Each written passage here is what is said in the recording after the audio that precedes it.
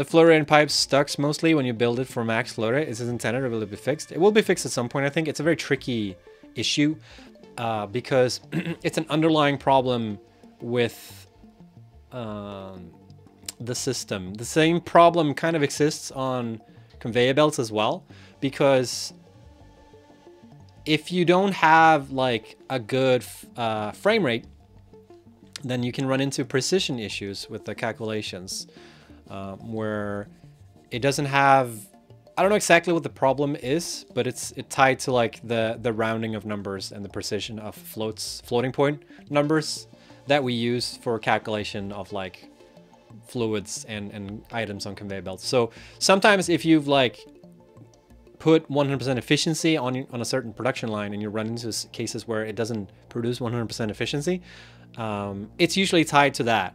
And it's tied to like, you know, your frame rate has a significant impact on this, as well as like some major like drawbacks of those implementations that we made. And it's like we've had to take some of those decisions based on the systems themselves as well. So it's not like what I'm trying to say is it's not an easy fix, and it's not a fix that we know for sure that we're going to be able to do, but it's something that we definitely want to fix at some point.